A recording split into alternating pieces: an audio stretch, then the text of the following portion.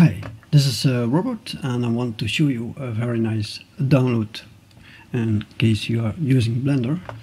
The download is on www.newmediasupply.co.uk and then /blog.html. I will put a link under the video, and there are two downloads. One download is for the PBR shaders and the other download is for the textures. This link is for the shaders, that's a blend file.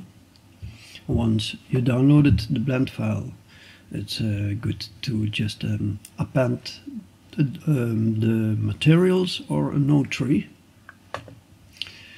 And another download, that's a zip file that contains 115 seamless textures. And you can read a bit information on here. I will show you quickly the shaders. So this is subsurface scattering, skin. This is not a PBR shader, but I included this one just in case you want to do something else than photorealistic rendering. Translucent material, I think this one is 80% translucent and 20% diffuse, and with the reflection node from cynicatpro, so that makes it physically based. And this one, transparent shader. So all these shaders except the toon one, they have the reflection node, the reflection node from cynicatpro. This is velvet, and there was something more. This is a very standard shader.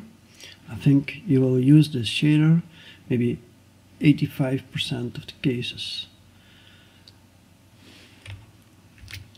And this is this one has two layers. The first layer is a rough metallic and it has a bump, and on top of that there is a coat, and the coating doesn't have a bump, so that's why it looks like the two layers, because the one layer has bump on it while the coat layer doesn't have it. Of course you can make it rougher or slightly another bump, but I suppose this is nice for maybe cars, but also a lot of other materials. And this is more or less a simple metal shader. I didn't do much about it. LED emission, also very nice. And this is a glass shader with volume absorption.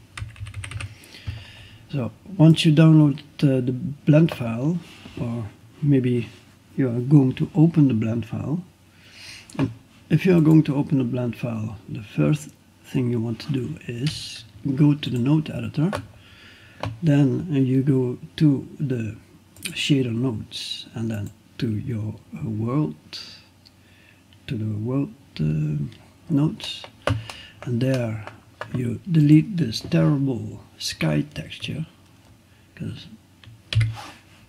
and then you add, let me see, texture, environment texture, otherwise you cannot see your materials very well. I have to take a look. Where are my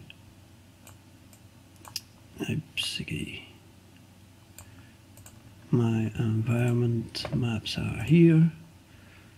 This one works pretty nice for me. Then I click in here. What shader do we have here? There's the metal coated one.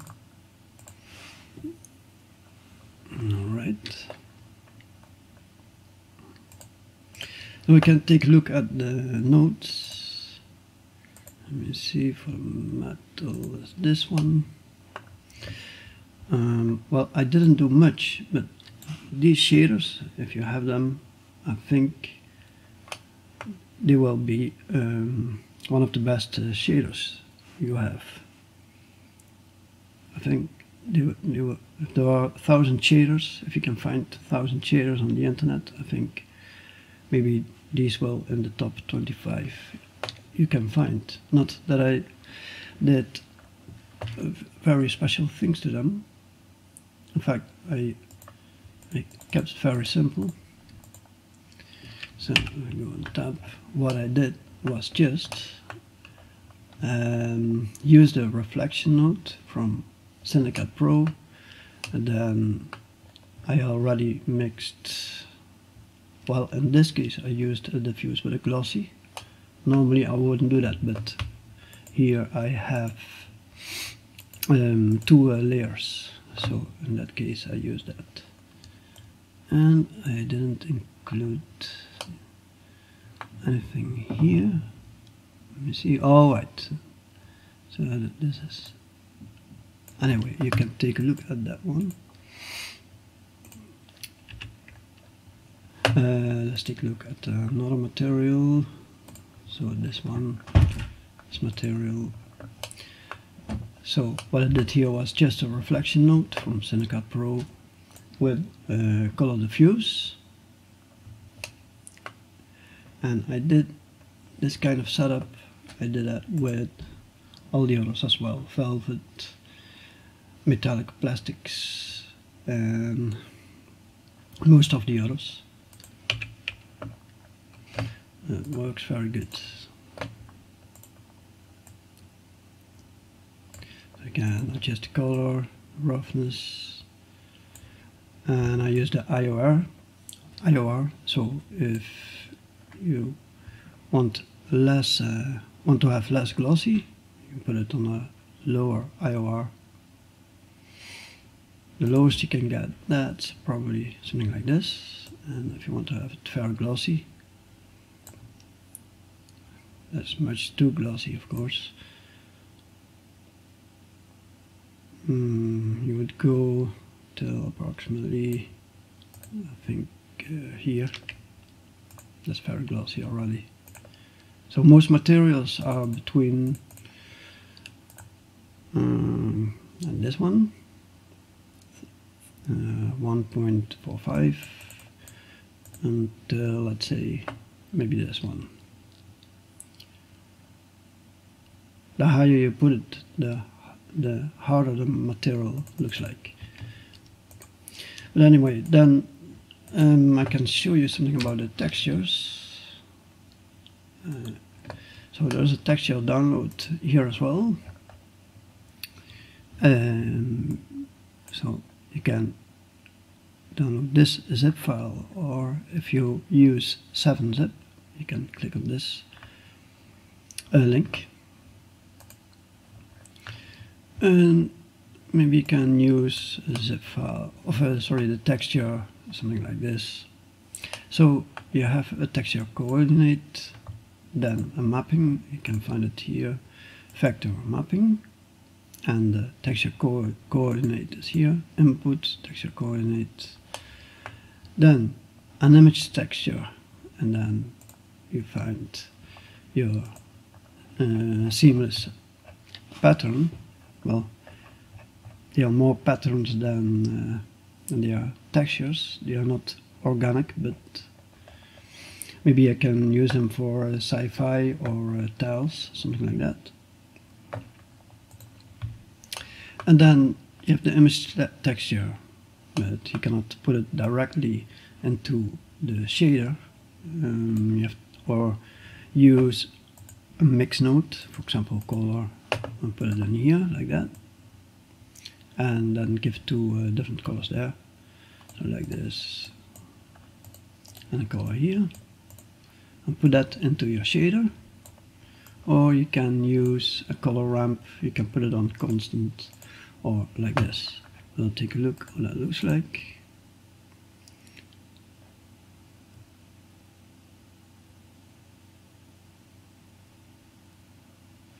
Yeah, so put it on constant.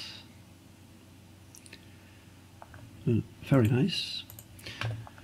But you can use them also in any kind of input. You can see here, you can also put them in roughness, or if you have another shader, you can put them in most inputs. And here I put them in a bump, but before, let me see, if it is black and white already, you can skip this RGB to black and white. You can put it directly here. But if a texture has any color, you have to use this one. So you can find it here, convert RGB to black and white. That means a colored texture to a grayscale or black and white. Because a bump node, this input for the 8 needs black or white or a grayscale, and this one you put it in the normal. And of course you can do a lot of other things, like you can, for example, copy this one, copy that one, then grab this one, and then do color mix. Maybe you can put it on difference, get another texture, like so. And then you put it in here, put that one in there. Then you can put this in here, something. And if you put this one in there, let's check what happens now. Yeah, you can get all kinds of crazy stuff.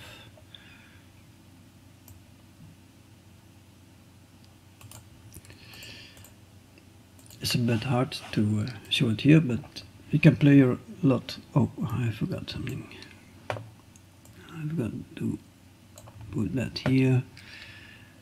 And I better show you a cube. Let's make a cube. Let's move this to another layer, layer 2. Shift S, cursor the center. Shift A, M, C, add cube, then edit the cube, U for unwrap, and then go back to object mode, and then assign a shader, in this case the texture again, then put the camera back and see what is that. So let's scale it a bit normally. I think 3, that's a good one. Put everything on 3 to start with.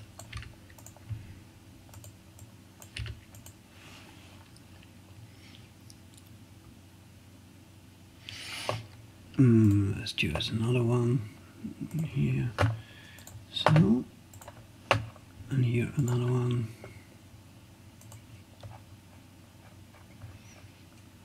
Let's check that. Alright, so we can see here that we can mix these textures.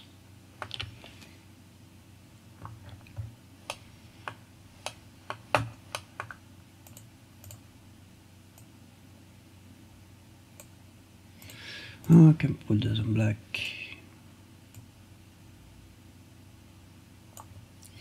Alright.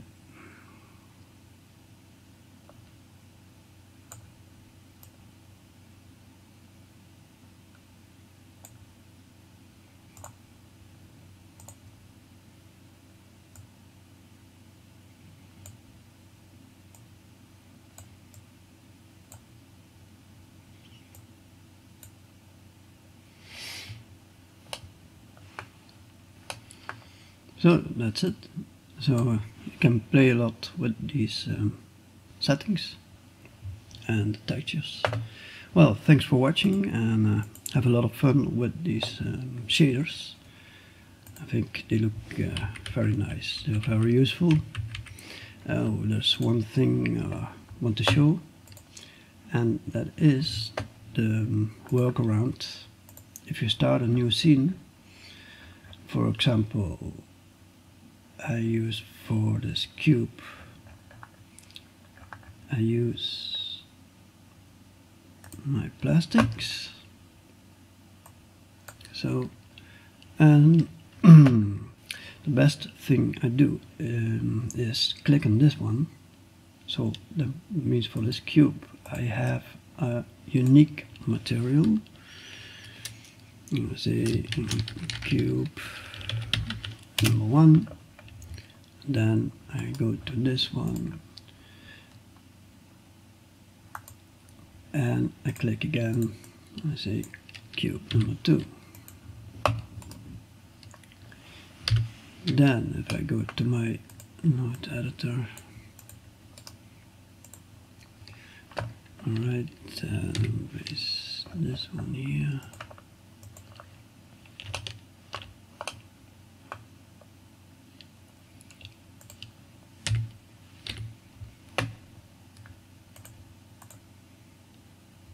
So then I have then 2 materials. I started just with plastics, but I can make endless variations on it, and of course I can combine